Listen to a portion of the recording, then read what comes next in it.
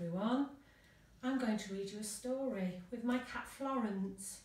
It's all about somebody who had a worry. We all worry sometimes, don't we?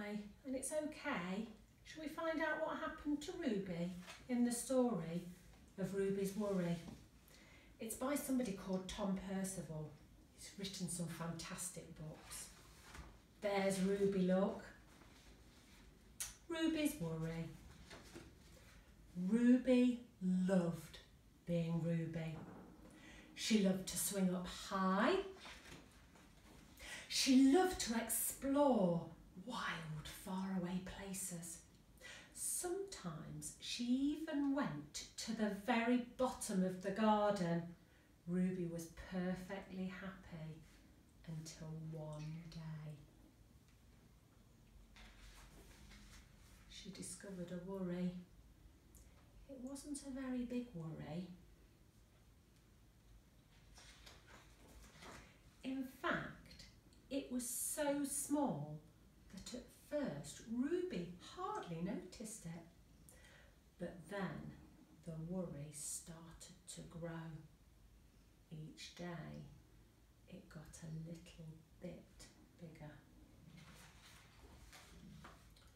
It just wouldn't leave her alone. It was there at breakfast, staring at her over the cereal box. It was still there at night when she cleaned her teeth. The funny thing was that no one else could see Ruby's worry, not even her teacher. So Ruby pretended she couldn't see it either. She tried to carry on as if everything was normal, but it just wasn't. The worry was always there, stopping her from doing the things she loved. Ruby wondered if the worry would ever go away. What if it didn't? What if it stayed with her forever? Ruby didn't realise that she was doing the worst thing you could ever do with a worry. She was worrying about it. Now the worry was enormous. It could barely fit in the kitchen at tea time. It filled up half of the school bus. And it took up whole rows at the cinema. The worry became the only thing that Ruby could think about, and it seemed like she'd never feel happy again. Then one day, something unexpected happened. Ruby noticed a boy sitting alone in the park. He looked how she felt, sad.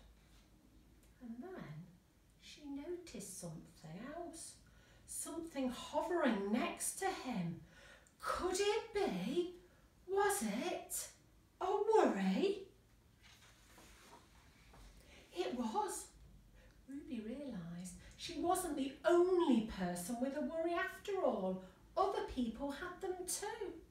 She asked the boy what was on his mind, and he told her, and the strangest thing happened. His worry began to shrink. Then Ruby did the best thing you could ever do with a worry. She talked about it.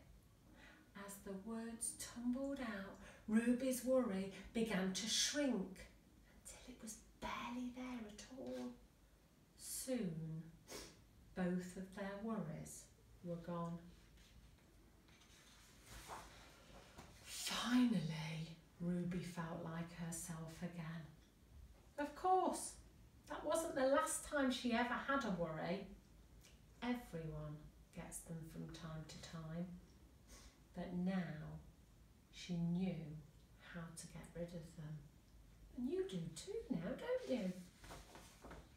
And they never hung around for long. Did you enjoy that, Florence? I think she did. Now, if you ever have a worry, remember, talk to somebody about it, and it eventually might go and get smaller. Thanks for listening.